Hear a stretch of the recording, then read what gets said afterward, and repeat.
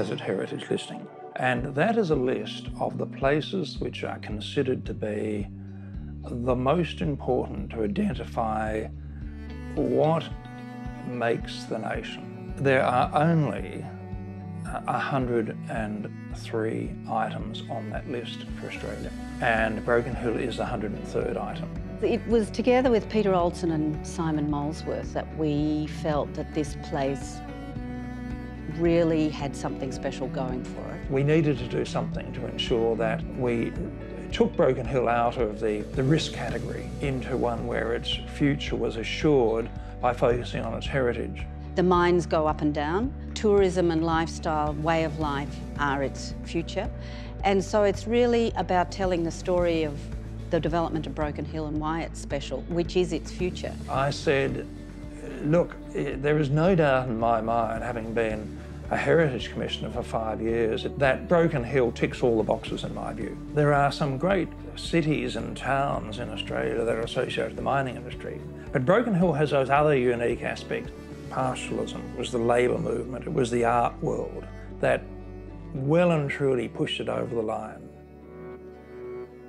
The world's largest two mining companies, BHP Billiton and Rio Tinto, both had their foundation roots in this city. It was a tin pot mining town when it started. The disparity between the rich and the poor was huge. The poor were exploited, the conditions were appalling. Many were dead by the time they were 30. And meanwhile, the shareholders just got richer and richer and richer. So it's no wonder the unions developed here.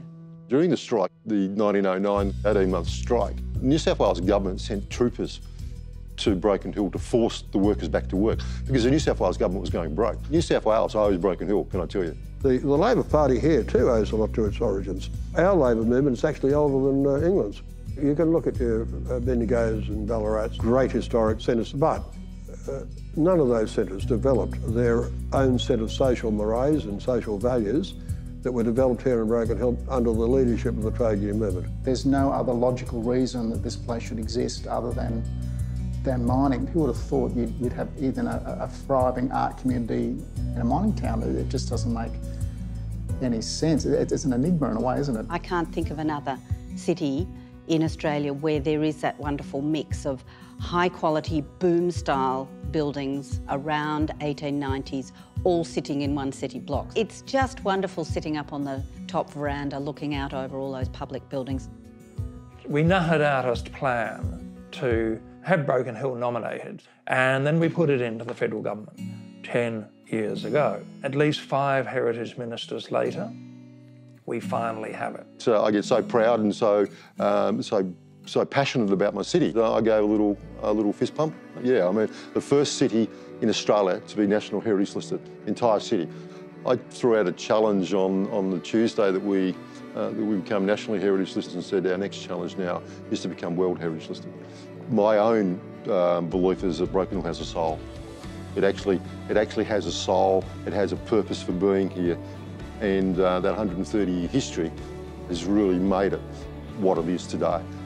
And you can feel it in the people, you can feel it around you. You know, it's a living thing. Not many cities, not many towns can actually claim that.